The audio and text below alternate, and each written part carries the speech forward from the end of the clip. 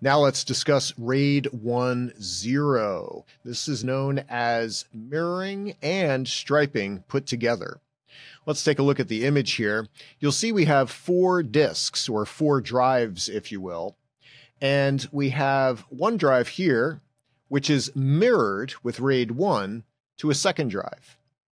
So we have one RAID mirror over here, and any data that is written to this drive is also written to this drive. We'll call this the odd RAID mirror because we have A1, A3, A5, A7. On the right-hand side, we have 2 more drives, and these are also mirrored. We'll call this the even mirror, A2, A4, A6, A8. So if we write data to this array, what's going to happen is chunks will be written in a striping format. The first chunk, A1, is written here, and then the second chunk, A2, is written to this mirror. Third chunk, A3, is here. Fourth chunk is written here. So it's striped in that fashion and continues on like that. These 2 RAID 1 mirrors are collectively striped with RAID 0. Now, RAID 0 by itself is not fault tolerant. It stripes data, and it does that for speed, but if you lose a drive, you lose the entire array. But in this case, we're using RAID 0 to stripe data among multiple RAID 1 mirrors. So it is fault tolerant.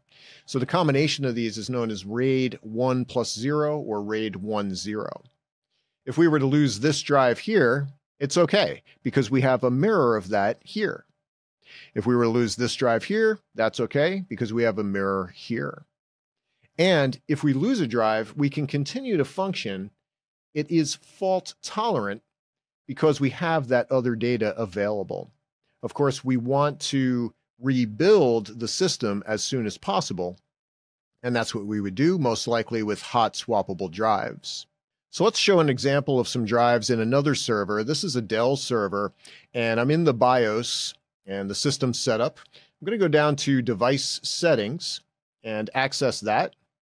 And you'll see at the top, we have the integrated RAID controller. This is a PERC H730 controller, and it controls all the drives on this server. And in fact, there's 8 drives on it. We can also work with the settings for our integrated network interface cards, and we have 4 of those here. But this is what I want to go to. So we'll go to the RAID controller, press Enter, and then we're going to go to Configuration Management, and we'll press Enter for that. And then you'll see the option here, Convert to RAID Capable. So with this system, we can set up RAID 0, RAID 1, RAID 5, I believe RAID 6, and also RAID 1.0 if we wanted to. We'll press Enter for Convert to RAID Capable, and you'll see that we can then select the disks that we want. And here are all the 8 disks. And I could just press the space bar to select them.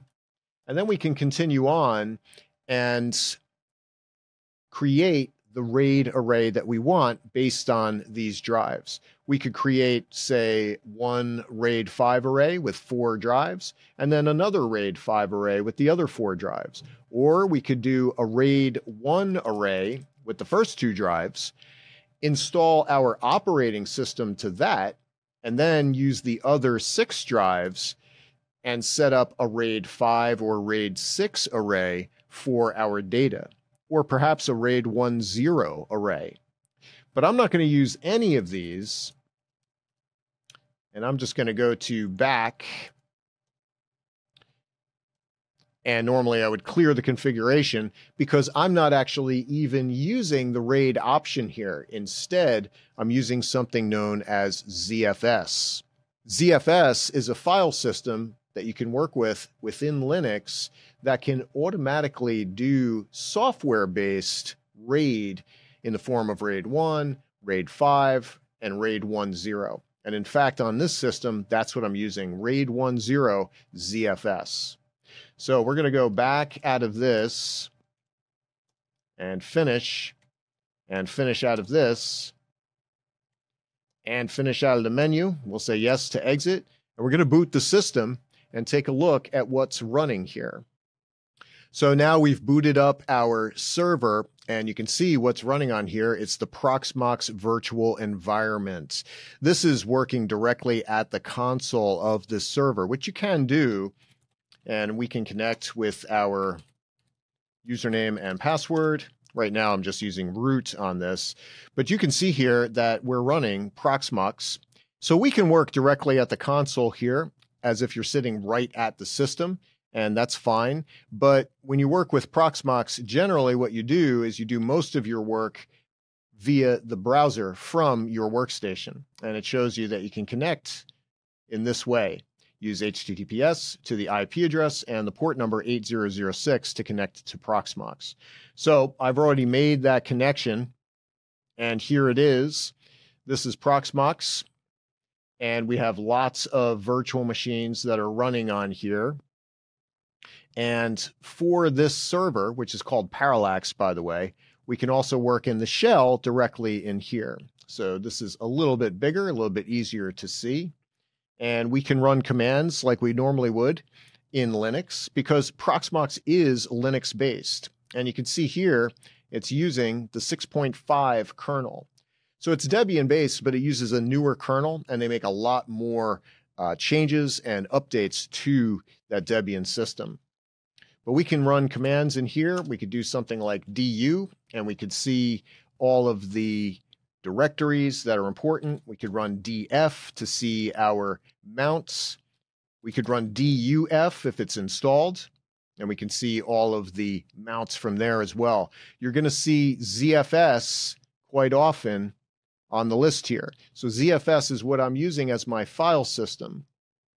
Let's go down and actually look at the drives, or disks, if you will.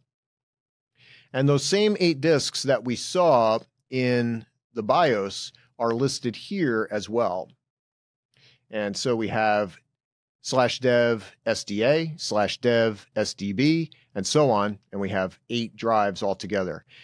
These are a bit older drives. They're 300 gigabyte each, SAS drives. But you can see as you look through these that each one has a BIOS boot partition, has EFI, and it has ZFS as well. So ZFS is the file system that we're using here. It used to be known as Zettabyte file system, but today it's just known as ZFS. And I definitely don't have zettabytes on this system. It's really just a 1.5 terabyte volume in total. And when I installed Proxmox, I decided to not use RAID on the controller on the server, but instead use RAID with ZFS. And what I built is a RAID 1.0 setup with the 8 drives. And so those are all listed here, and they all work collectively. If one drive fails, then we would have to replace it. And you always want to have a couple backup drives available to you. So here's an example of a couple SAS drives, and you can see those here. And these are hot swappable. They're inside of caddies that we can plug right into the server if they fail. So let's go back up to our shell here, and you'll see it resets automatically. Now, if we do a uname-a, you'll see that we're running this 6.5 PVE, that's Proxmox. And so they have their own kernel there. And if we take a look at the /etc directory, you'll see there's going to be all kinds of different Proxmox-based stuff in here, but it's essentially designed off of Debian. If we did a cat on /etc/Debian_version, we would see it is 12.5, which is the latest point release or minor release as of the recording of this video. So Proxmox is a good system to use for virtualization. It runs on a separate server normally, and that's what we're doing here. We're connecting to that separate Dell server, but it offers a lot of security advantages for your virtualization platform, especially in the networking arena. So something definitely to check out. And it also offers that ZFS option so that you can do software-based RAID, and you can do a lot more with your drives, and there's a lot of functionality built into that.